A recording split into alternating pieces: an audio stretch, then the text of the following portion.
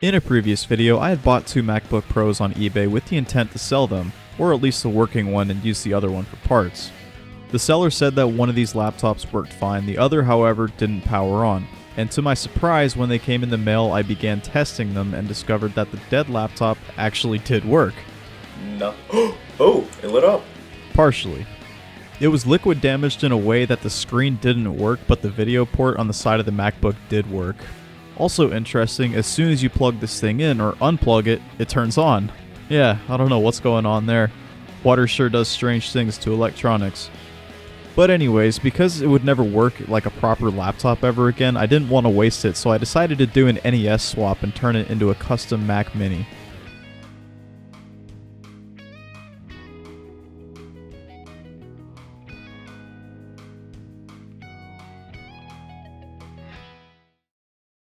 Then it was time to tear down the Nintendo, and this one was broken and didn't output any video, so it became a good candidate for the swap.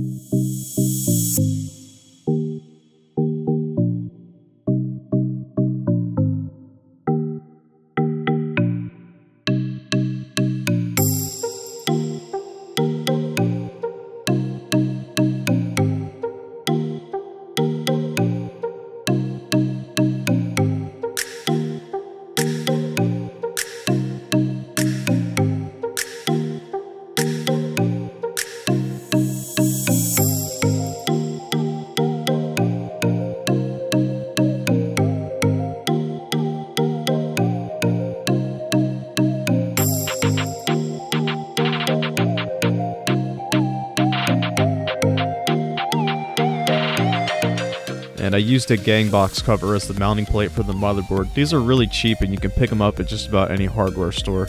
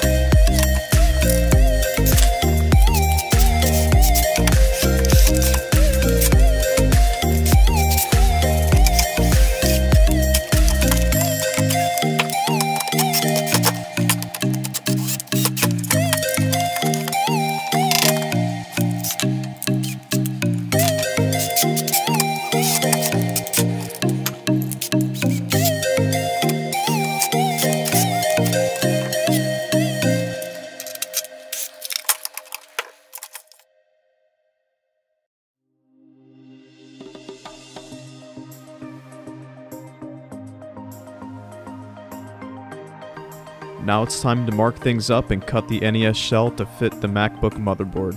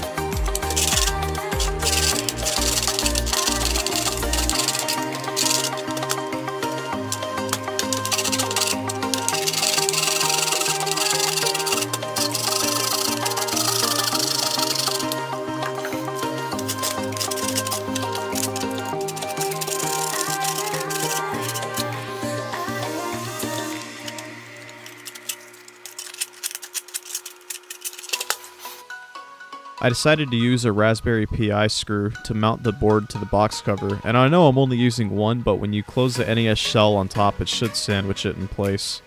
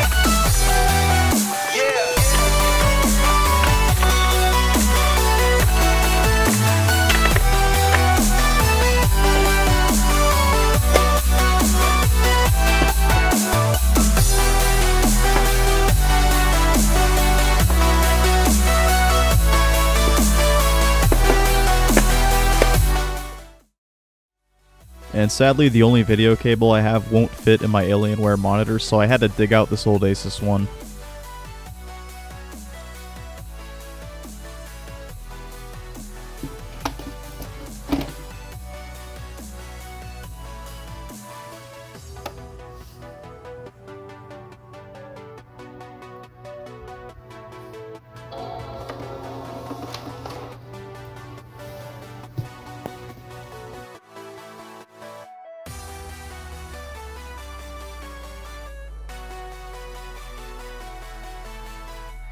And would you look at that? But the Wi-Fi doesn't work for some reason, so I opened it back up and found that the connection came loose.